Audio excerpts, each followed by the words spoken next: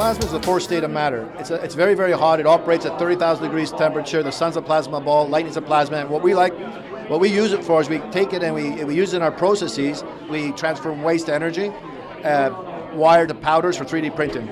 So our core business, we use it in processes that destroy waste on board the U.S. aircraft carrier. We also use it to destroy chemical warfare weapons for the U.S. and U.K. Special Operations Groups.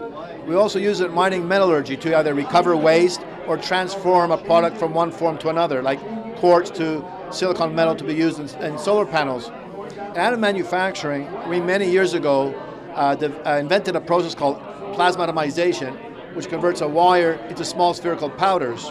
Over the past several years, we gave the rights to someone to use it. It became the gold standard in the industry for titanium powders used in metal printers.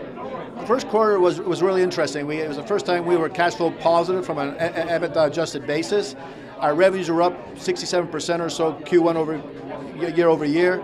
Our gross margin was over 50%. We have cash on hand of $1.3 million. Our backlog is an astounding $9.4 million, which, taking the context of our previous year's revenues of $5 to $6 million, is rather substantial.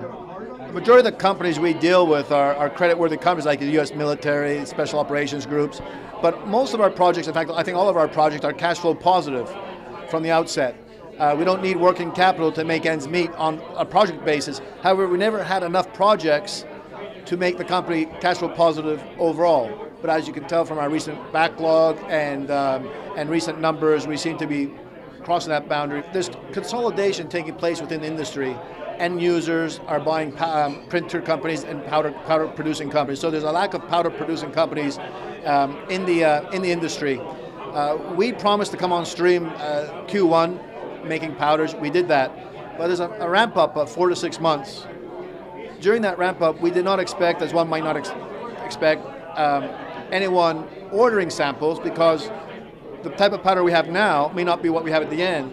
But with 2 orders for sample powders, I think it underscores in the industry the interest in our powder and the confidence that we're going to have quality powders at the end of the day.